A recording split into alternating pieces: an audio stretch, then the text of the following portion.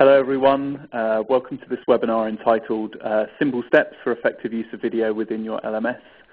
My name is Rob Thomas, I'm the Technical Director at a company called Streaming Limited. We're a partner to Real Networks in the US. Just as some quick program notes before I begin my presentation, if there's any questions as we go along the presentation, you can feel free to put those into the chat window, and we'll respond to those throughout the presentation, and also we'll have time to do a Q&A session at the end of this presentation. If you need any further information on what we're doing today, we're going to make the recording of this webinar available, and we'll also have some web links at the end of the presentation that you can go to if you need any further information on what we've shown. So as a quick introduction to this subject, what I'm going to do is I'm going to go through some industry trends and some stats that are of interest to the people on the webinar today.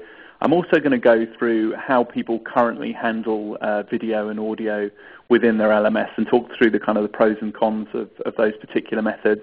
Then I'm going to go through, just from my own personal experience, the sort of things that you should consider when setting up a video system within your organization, particularly one that will work with your learning management system. We're then going to go through how you can make these media easy to publish and make it accessible to people, and how you can make a sort of an internal YouTube type experience very simple and easy to configure and customize, and make it something that people will use within your organization. And then we're going to go through how you secure the content within such a system, and how you make the content available to those that have it, and to those that don't, protect it. Then I'm going to show some demos of some customers that already do this type of thing, and if we get time, I'm going to show some demonstrations specifically of integration with LMS systems. So as an intro into this, these are some statistics that I saw recently, actually published by Blackboard. So these really, to me, got across the point that the use of technology within education is something that is absolutely essential and is growing exponentially, as is the use of video. The first stat I found particularly striking is that, most of these people, this kind of demographic that go to university, their phone or their tablet or whatever they're using as an electronic device is something that is so essential to them, they would rather give up their sense of smell than give up that particular device. The other thing to be aware of here, and I'm sure this is something that most people on this webinar are aware of, is that most of this stuff in terms of education and courses and things like that is going online, and the enrollment rates for online courses are up much more than they are for courses that would be done in a physical setting. So with those statistics in mind, and the use of video growing in that way, there's these kind of key drivers that are out there in terms of having your own media library. The first one's pretty obvious. Things like YouTube are out there, Vimeo, etc. And those things have made it much more easy for people to publish and share content. So people are very comfortable with those particular systems. It's also easier to create content. Things like the flip camera, for example, has been something that you can just plug it into your computer via your USB. There's no need to kind of convert something from physical media to digital media. There's also media streaming per se has become much more mainstream. In the US you have Hulu, in the UK we have the BBC iPlayer. So people from lots of different demographics are now watching video online, whereas they weren't before. The other thing that I find from a kind of LMS perspective or VLE perspective is that there is this increased desire amongst learning technologists to use video in those contexts. So there's a driver internally from within these organizations as well, and to get the the SAN used as well.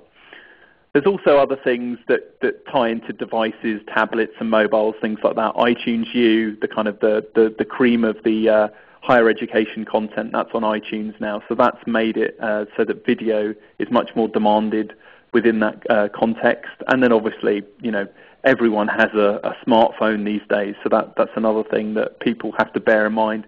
And particularly with students being a lot more demanding now, with university costs going up, they want these things to be accessible.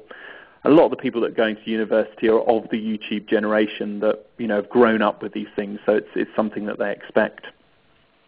So briefly, before I move on to talking about kind of existing publishing models, I'm going to do a poll just out of interest from the people that are on the call. If you can kind of check the LMS system that you are using, just so that we kind of have an idea, and then obviously we can display this to the audience as well, so we've kind of got an idea of the sort of people that are on the call and the popularity of these systems. So if you can fill that out, that'd be great.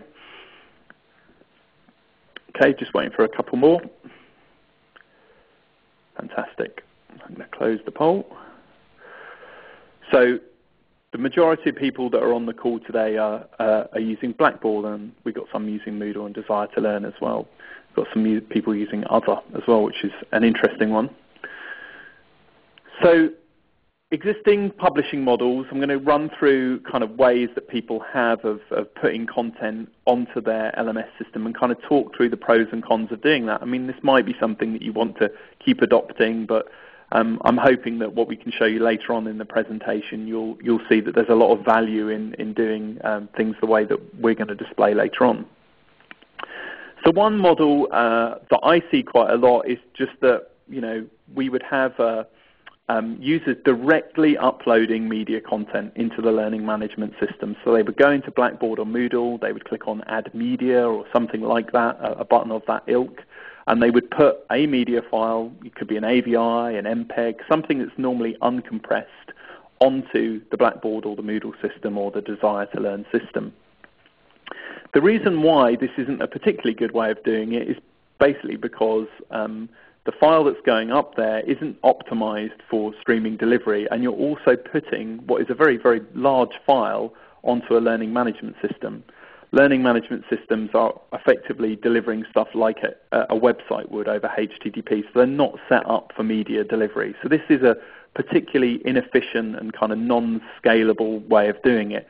But in the vast majority of cases where people don't have their own streaming architecture set up, this is normally the way it happens. So it's normally a case of the worst way of doing it is normally the kind of the default way of doing it, because it's the path of least resistance, really, because it's the easiest way to do it. The other model is that people use YouTube because it's a very obvious thing to use. It's very much in your face, and when you think about video on the web, you immediately think about YouTube. The pros to using that, it's obviously free to use, it's very simple to use. You can embed from YouTube very, very easily. There's multiple downsides to it, most of which are around copyright and kind of video quality and the fact that you can't really control access to the content. Copyright is particularly the one that I come across most, because people are kind of saying, well, I don't want to put my stuff on YouTube because I'm kind of giving it away. Particularly lecturers are very sensitive to that as well. Advertising is becoming more and more part of YouTube as well, and you might get an instance where there's unsuitable adverts that are appearing on YouTube as well. And then obviously securing your content. I mean, it's not impossible to do that with YouTube, but it's not something that you can control based on your organization. The next model is slightly more efficient way of doing it, but normally is one that is used by people that are slightly more advanced and running their own streaming server. So this is an organization where they have their own streaming server. They might have their own streaming server that they've had over a number of years. Lecturers want to put content onto that streaming server. You might have a technician who is adept at converting content to be able to put it on a streaming server, so it will be delivered much more nicely than a kind of uncompressed media file that a lecturer might have. The problem with this process, though, is it's incredibly manual and it's not scalable. It relies on a person doing it, and it's something that you're going to get a huge amount of bottlenecks with as well, and it just won't scale. The other thing as well is, your content could be produced in a variety of different formats by the technician, and there's a multitude of different devices out there, and you want to cater for all of those, and really you're kind of handing that over to a technician who might not have the expertise to do that. The other model that I see sometimes is that people say, well, actually, we're going to take a technician out of the equation here. We're going to give the ability for a lecturer to put some content directly on the streaming server, and they'll know a kind of a link format to that media file when they put it on the server. So this is slightly more scalable because it doesn't involve having a person in the way of the streaming server, but you're really at the behest of the lecturer here, because the lecturer's got to transcode the content. They could do it in any format that they want, and then they're going to put it on the server via a network share and link to it. So it's not the best way of doing it. It's certainly slightly better than the previous methods, but it doesn't normally scale, and you're not going to hit all the different number of devices, because a lecturer might transcode or convert the content in a very idiosyncratic way that suits their workflow rather than suits the end user. I do see some people that kind of automatically generate some embed code from systems as well, rather than giving links back to lecturers. These are much nicer systems. They're a little bit more automated, but again, there's not really a user interface around this, so it doesn't really work from a usability point of view. The other thing to say as well at this point is that what you've got to be aware of is you've got to really create, if you're going to put embed code back to the users, you're going to give them the ability to embed media players in web pages. You've got to make it so that the embed code works across the board. So a lot of people will say, well, you can put a file on the streaming server and we're going to give you back some embed code which will have your kind of link within it. But the thing to bear in mind here is that not all embed code will work across the board. So most people will create embed code that will work with Flash. If I was on a Windows PC, I could see that in Flash. If I'm going to that on something like an iPad, I'm not going to have Flash, so it's not going to work. So it's not even ideal if you're giving people back this embed code, because you've got to be aware of all these different devices and producing the content in a way that will work across all these systems. I'm going to go through how you can achieve this a little bit later on in the presentation, but I wanted to highlight it as an issue early on in this presentation. So moving on from this, you might be familiar with one of those ways of handling media already. You might have something that's different from that. But the one thing to be aware of is you need to create a system that's highly scalable and something that will work from a usability point of view, both for people putting content on the server and viewing the content back. So that here are some considerations that I see the majority of our customers go through when they're thinking about deploying one of these kind of scalable video systems that does all of these things that I've been describing. So the first thing is the money. How much are you going to spend? Is it going to be something that encompasses your complete video strategy from end to end? Will it include lecture capture? Will it include kind of integration with your virtual learning environment? And is there a kind of low cost per pupil or employee of doing this? The next thing to check is the endpoints for the content. You want to make sure that the content is accessible as possible across different devices. So you've got to define the formats that you're going to be encoding into or converting into, and the bit rates, the quality that you're going to do it at. So the bit rate, you need to define the quality in terms of the different countries that people might be viewing this content in. And then there's the issue of accessibility in terms of 508 compliance, for example. You need to have captions on the video. The other thing is reach of the system. Is it just something that's going to be on campus, or are you going to let people access it from home? How are you going to deal with the security around that? And also distance learning. Are you going to have people in countries that might not have fantastic bandwidth, so you're going to have to be able to convert the content at a low quality so that they can view it on devices that won't be able to play things back at high bit rates? Also, from the point of view of making the system work ongoing, you've got to make it highly usable and very, very easy to use. Easy to create content and easy to share the content as well.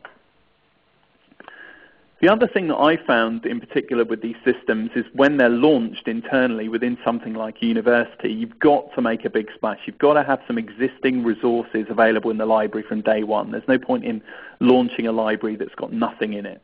So one thing that we find in the UK in particular, and this obviously goes across to the US and other markets as well, is kind of making some popular content available in it. So in the UK, people are permitted to make TV recordings available in their library from things like the BBC. But you might have some existing resources that have been popular through your existing streaming server, or maybe things that you put on YouTube before. So it's a good idea to put that stuff on there from day one. The other thing is what content you're going to secure, what actually has to be secured. So you don't want to be too overprotective of your content. You want to make as much available as you can, but there might be requirements from a legal point of view that you have to protect in certain ways. So you've got to kind of segment your content in that way. Another thing that's worth considering, and this is once the system's been launched more than from launch, is making the system used ongoing by having kind of trainer-trainer workshops and ongoing training and visibility of the system through emailers to the people that are using it, for example, and having training sessions that people can go to, or forums, for example. Also, from the point of view of the network manager, he wants to be confident that you can scale up with the demand for video. So kind of doing some scaling equations around, if this many people use the media library, then what would we do? And the other thing that's a kind of less obvious thing is if you've got lots of tablets and smartphones using the system internally, then your wireless network's got to be able to cope with that as well. So one choice you might have here is just to develop your own media library. Go down the route of kind of putting this media library together, use some streaming server components and some encoders and that sort of stuff, and create your own system. It's not the way that we would recommend of doing it, but that's one particular system that you've got, one particular option that you've got, rather. So at this point, I'm going to pause again for a poll. This one is really around what you have currently in terms of your streaming capability. So I think that you can actually check more than one option on this particular poll. So if you can just check and just say, this is the particular system that we have at the moment, it would just be interesting, again, for the purposes of the webinar, to kind of see what sort of stuff people have. And again, you can check more than one. It's not a problem. Okay, so just wait for a couple more responses. Fantastic. So just going to show that to the audience. So here we go. So most of the people on the webinar today have their own streaming server, but a lot of people have YouTube. I mean, these percentages obviously don't add up to 100% because we've given the option to have more than one particular option. But you can see here that there's a mixture. Most people have their own streaming server. There are people using YouTube, Vimeo, or equivalent systems. So it's a kind of mixed bag at the moment. And that's really what I would have expected, actually. So okay, so we've gone through the ways in which you could currently put content into your LMS system and gone through the disadvantages of doing that. We've gone through the things that you would consider when you're looking to develop your own media library, video system, etc. What I'm going to go through now is kind of how you make it super easy for people to publish media to a media library system. I'm going to show you an example of a system that does that, which is the Helix Media Library.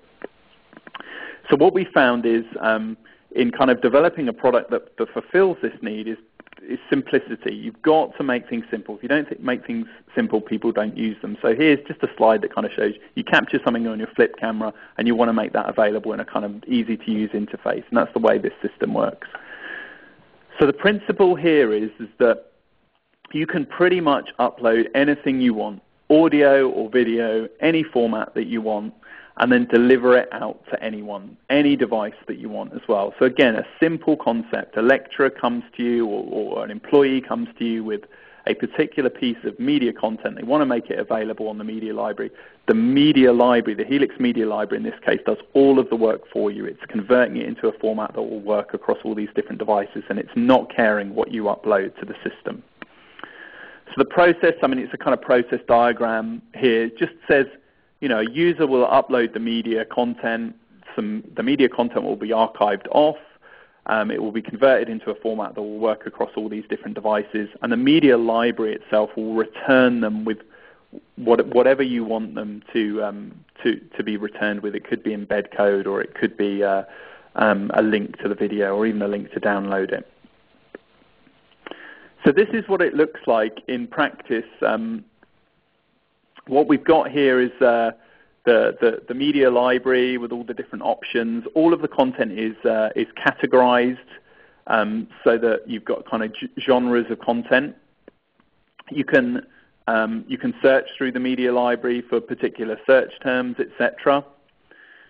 And then this is the kind of the view that you would get in terms of the embedded media player and the option to kind of grab the embed code and put that elsewhere in another system like a virtual learning environment, Moodle, Blackboard, etc.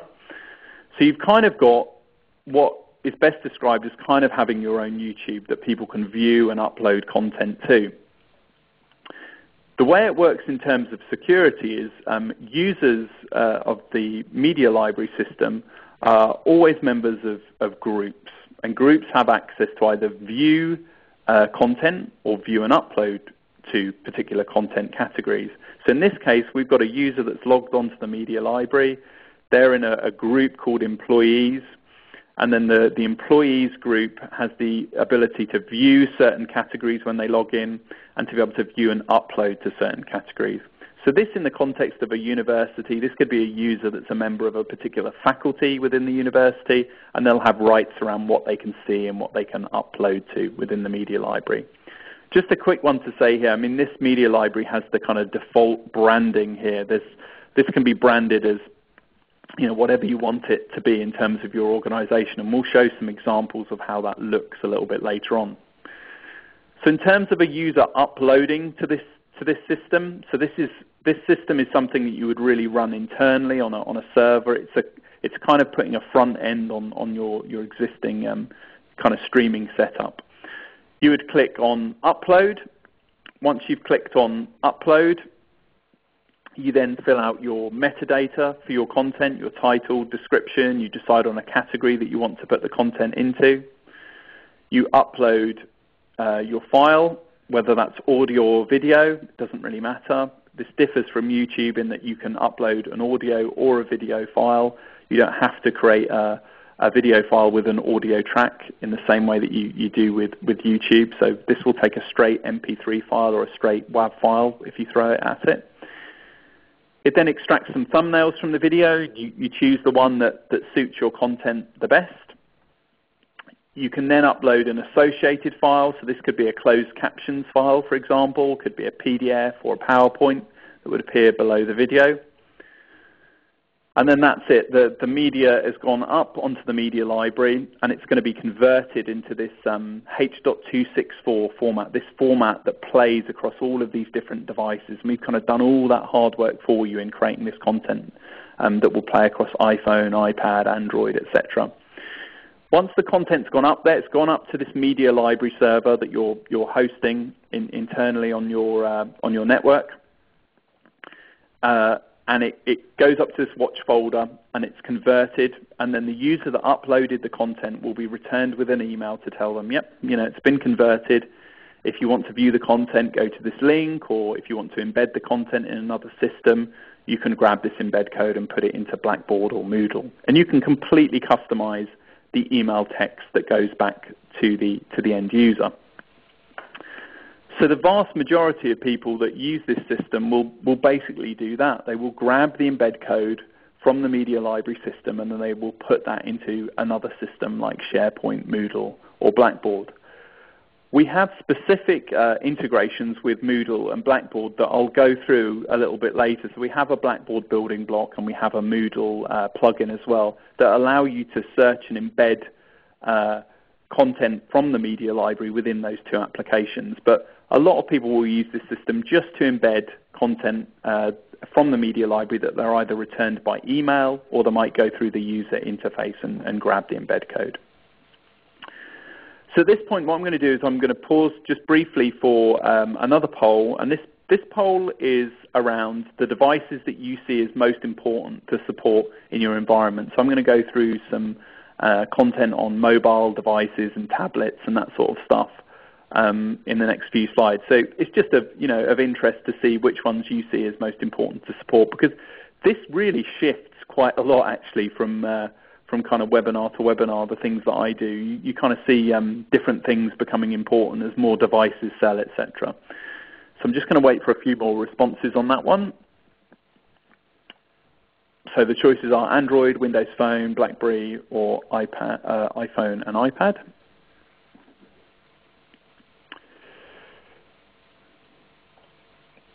Great. Thanks for that. I'm going to close the poll now, show you guys the results. So here we go. We've got pretty much what I expected. iOS devices and Android are the most popular ones, and you've got a little bit of a camp there for the Windows Phone and no one for BlackBerry. Poor old BlackBerry. So in terms of making this content accessible, I think that kind of falls into two bits, really. The first bit is making the content accessible in terms of devices. So the media library system that I've shown you, this system for uploading and getting the embed code back for the content, will work across all these different devices, the iOS devices, Android, BlackBerry, etc. And the way it works is if you go to the media library portal that I showed earlier, the media library will recognize the device that you're on, and it will render a version of the portal for that particular device. So you can see here on the iPhone, the site looks like a slightly cut down version, and then on the iPad it's rendering a slightly different version of the site as well. So when you go to the site, the portal site, to view the video on those particular devices, it will render a website applicable to those devices. It's clever enough to do that. Similarly, the same is true of BlackBerry. Not that anyone uses that or wants to use that on this particular webinar, but Android as well. It will recognize you're on an Android device, and it will render the site, and it will make the streaming content work on those particular devices. So on this subject, we get a lot of people asking us around this new technology, or relatively new technology compared to Flash anyway, called HTML5. And what people are saying is, do I kind of want to go down the route of just supporting Flash, or do I want to support this thing called HTML5? So to explain here, Flash has been the kind of the dominant player in this space for a while now, and this thing called HTML5 has come along, which doesn't really need any plugin in the browser or anything to be installed as Flash does. There are issues with HTML5 as well in terms of browser support. So both of these particular technologies have different strengths and different weaknesses, but what we've done with the media library technology is we've kind of said we'll support both, and we'll kind of act as a failover if you don't have one particular technology over the other. The way this works, to explain, is, and this is to follow up on the point that I was making about embed code a little bit earlier, is that when you embed content from the media library, you grab the embed code and you put that embed code in another system like Blackboard or Moodle or whatever. You would get this little embedded media player that would appear in your web page or in your LMS system. If you had Flash installed, then the embed code is clever enough to say, okay, you've got Flash installed. I'm going to play the media in Flash. If you went to that web page, it could even be within Blackboard or Moodle, and you didn't have Flash installed, you were on an iPad or an iPhone or something that didn't have Flash installed, then the embed code, the little embedded media player, will fail over to deliver the content using this HTML5 technology rather than using Flash technology. So what we've done is we've kind of safeguarded you. So if you embed the content and then a few years down the line everybody's using HTML5 or everyone's using iPads or iPhones or whatever, you can support both of those, and you can support both of those ongoing. So you don't need to sit in one camp or the other. We've done the work for you to create the code that works across all those different devices. The other point on accessibility is making captions available as well, closed captions for media. Although I've not got a slide in this particular presentation on that, you can add closed captions to media within the media library as well.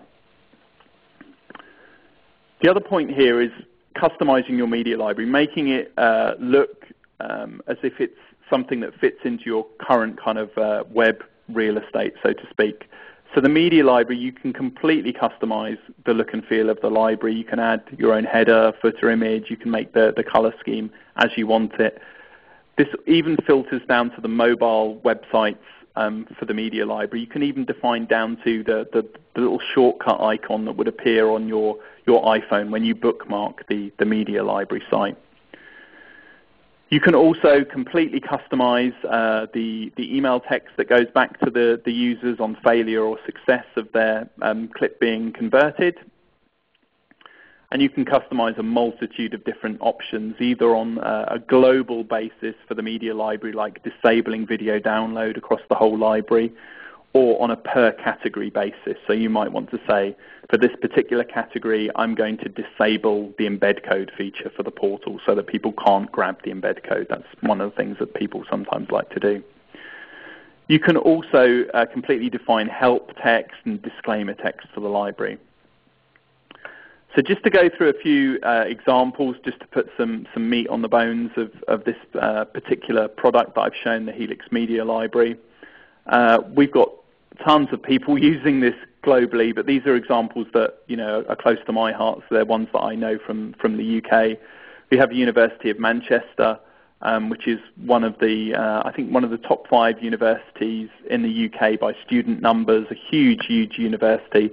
They've got, I think now actually an update to this, they've got nearly 10,000 media assets in their library and over 350 different people contributing to the library, which is kind of testament to its success. We've got another university called University of Central Lancashire that use their media library to automatically publish content to iTunes U. That's another thing that you can do with the media library. Another university is in the east of England, which is kind of heavily used by the faculties, university-wide, it's called the University of East Anglia. Another one in the same part of the country, again, this is used by hundreds of people within this particular university, and it's used also for kind of external marketing purposes by a publicity department. Here's another one. This is actually a college, a further education college that are embedding lots of video into YouTube. They're actually, embedding lots of videos into Blackboard, and they're actually using the media library. We have an integration with a lecture capture software called Camtasia Relay, and they're actually using their media library to publish their lecture capture recordings into. This one as well, Exeter College, is a similar one, using it for similar things. We have another further education college called Highbury College, who again, they're actually embedding the content within Moodle and using a lot of their content to deliver back to iOS devices, and also they're streaming out to people in Africa as well. So they're using kind of low bitrate quality content to stream out to those people. We have countless examples of people using this software. This is just a kind of a flavor of the people that are out there today. If you need specific kind of US examples, all of our contact details will be at the end of the webinar. Drop us a line. We can put you in touch with people. So the next section is securing your content. Obviously, this is important from the point of view of making this distinctive from something like YouTube, because you want to have control over the content. You want to decide who has access to the content and who doesn't. So as I said before, you can set up groups within the media library and then give those groups access to categories and decide for each category, what do you want that group to do? Do you want them to be able to upload to that category, or do you just want them to be able to view that category?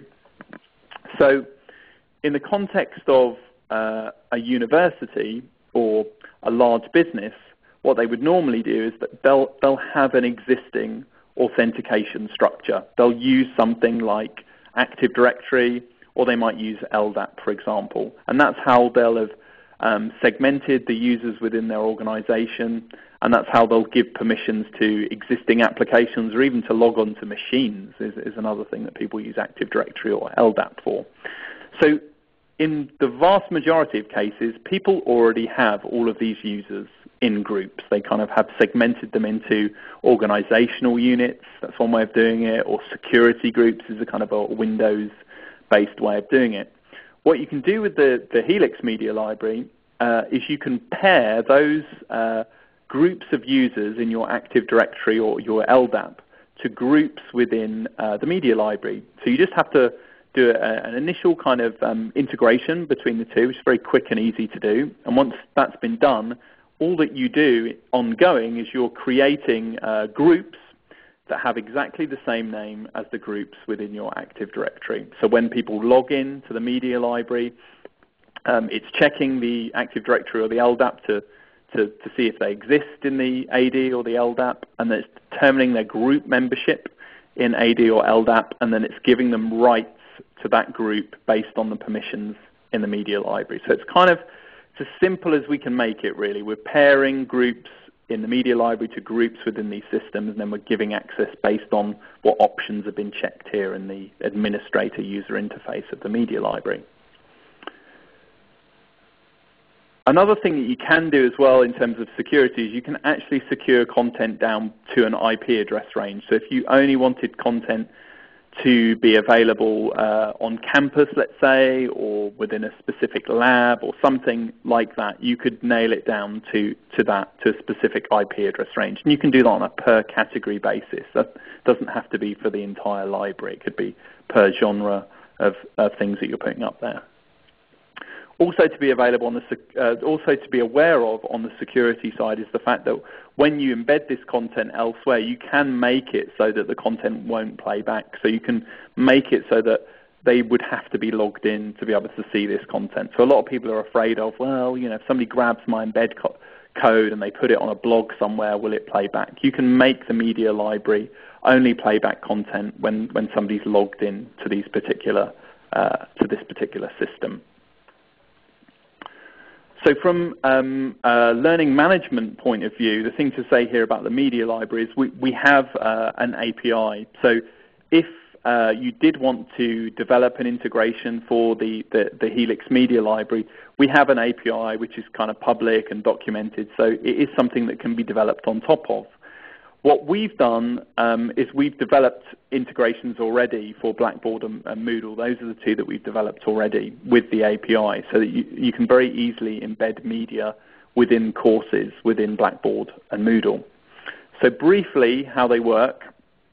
The Moodle one, we effectively provide you with the ability to search the Helix Media Library repository from within Moodle. So it has a very similar thing for YouTube and Flickr, where you have a kind of a file picker. So you can pick a file from within your media library, you can search for a file within the Moodle file picker, and then kind of one-click embed it into a particular course that you're running in Moodle. So rather than taking the embed code out of the media library, you can just find it and then click to embed it. Blackboard is very, very similar. We have a mashup for Helix Media Library within Blackboard, and it works in an incredibly similar way to the existing YouTube mashup. So the YouTube mashup within Blackboard, you search for a video or find all the videos under that search term within YouTube, and then you just click to either preview the video or click to embed the video in a course. And we have the same thing for the Helix Media Library. What we're doing in future versions of this, so a version that should be out kind of Q1 timeframe for next year, is we're going to be using a technology called LTI to help us make these Moodle and Blackboard integrations much more powerful and kind of deeper in terms of the integration with both of those systems. So we're using a bit of technology that's going to allow us to pass permissions from Blackboard and Moodle to the media library and make the integrations a lot more kind of joined up than what they are today. But currently we have a mashup and a file picker. If you need any more information on those particular things, then feel free to get in contact with us, and we can certainly demo those things to you as well. So as a quick summary to what the media library does, I mean, to kind of assist you in having these kind of simple steps to use media within your organization, it's basically providing you with this kind of managed and secure sort of corporate YouTube, and it's cutting down on the overhead that you would have. I guess the most important thing that I see about it is that we're taking the work out of it for you. We're producing a video that will work across all of those different devices, and you and your users, whether they're lecturers, employees, or students, or whoever, aren't having to think that you have to create the content in a particular way. We've done all of that homework for you. You just throw a file at this media library system and it will create some embed code, it will create a link or whatever that will work on all those different devices. And it makes it very, very simple. It's a very simple upload process. So moving on from that, if you do want to be contacted in the next 30 days, we can reach out to you. The way this sometimes works is that this is obviously a software application that you can install on a server on your network. So we can run pilot programs. So if you made a Windows server 2008 available to us, we can actually remote on and install a pilot version of the software for you and do that for you for a period of 30 days actually. So if you do want to be contacted, let us know.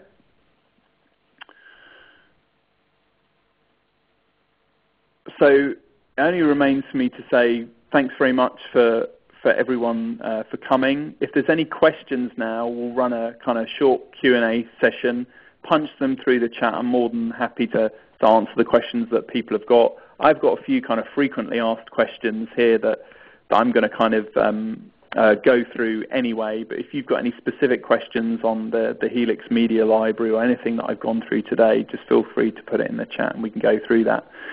If you need any further information on the Helix Media Library as a product, then there's two websites you can go to, helixmedialibrary.net, or if you want to start an evaluation, this kind of 30-day pilot that I alluded to, you can go to this longer address here, but you can copy that down, and you can normally get to that via the realnetworks.com/Helix website quite usefully. So we've got one question that came in here. Are usage statistics available? Yes, they are. So within the media library itself, I'm actually going to go into desktop sharing mode here just to kind of show you this. So we have some high-level kind of statistics here that are in the administrator dashboard, and this is kind of things about the library, number of logins, that sort of stuff. Also available is within the actual streaming server that's powering this media library is called the Helix server. That's the Real Networks streaming server. That has a log file, and within it, it will show you pretty much everything that's gone on from the server. So the log file can be parsed into a log analyzer. There's a log analyzer called sawmill.net, so www.sawmill.net, I think it is, that you can parse that log analyzer into. So yeah, you can get pretty much, you can get very, very granular with the statistics. Got another question here which is talking about any future developments regarding desire to learn integration.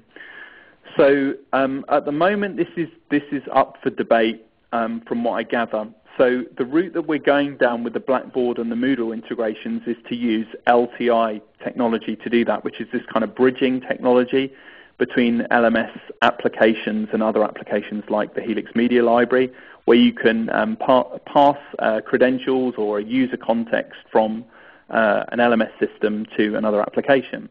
Desire to Learn is an LMS system that you can use LTI with. We're developing specific LTI integrations for Moodle and Blackboard, but that's not to say that we can't develop a generalized LTI integration that would work across more applications. So at the moment, what I would say on that is there aren't any plans to do it in the near term in terms of Q1 of next year, but it's not something that is beyond the realms of possibility for later on in the year. And Desire to Learn would be one of the ones that would be covered by doing a kind of more general LTI integration. So I don't think we have any more questions through the chat. So I've got if you need to ask a question, feel free to do so. I've got some more kind of frequently asked questions that I get asked a lot, whether the media library does HD encoding, high def encoding. It does. So if you throw a HD file at the media library, it will encode the file at HD resolution. You can turn that on or off if you want to. It's kind of up to you if you don't want to do HD encoding. We also get asked quite a lot about lecture capture integration. So do we support any integration with any particular lecture capture systems? The one that we support at the moment is a system called Camtasia Relay. Camtasia Relay, again, I'll kind of show it on my desktop here. It allows you to very, very easily publish the recording of your desktop and your webcam, for example, and publish that to the media library. So here's Camtasia Relay. I can select the display that I want to record, so I'm going to select my primary monitor here. I could have my webcam showing if I wanted to, and that would appear as a little camera down the bottom here. I can type in my title and my description for my broadcast that I'm doing. This is kind of a very simple approach to lecture capture, obviously. I click on record. It counts me down. I record my lecture, whatever I was doing. This would be using my webcam and my mic of my laptop. Click stop, and then I can top and tail the video. I can trim a bit off the start and at the end. And then at the end of it, I just click submit. And then that would submit it directly to my media library system. And all of those recordings can be made available within the media library. So here's just show you a quick example of how that works. This media library here, we've got some recordings here. These are ones that were recorded with Camtasia Relay. There's a hell of a lot of test recordings here, but you'll see here is a demonstration of Camtasia Relay. It was recorded and it's been output directly to the media library with no kind of user intervention at all. The other one I get asked quite a lot is the Moodle and the Blackboard integrations, how they work. I mean, if you want to see the specifics of those, certainly get in touch and we can kind of run through how that would work with your environment. But at the moment what we have is a repository search, as I showed, and what we're going to do is make it so that a lot more of the media library functionality that I showed, the kind of the upload and the content management side, is something that's all within Blackboard rather than having to go to another application. Great. Okay, so if there's any more questions, put them through the chat. If there's not, then what I'll say is thank you for coming. And if you want to get in touch, use either of those routes. You can fill out the form at helixmedialibrary.net, or if you want to start an evaluation, go through the realnetworks.com website. Thank you very much for coming. Feel free to get in touch if you're interested in the product.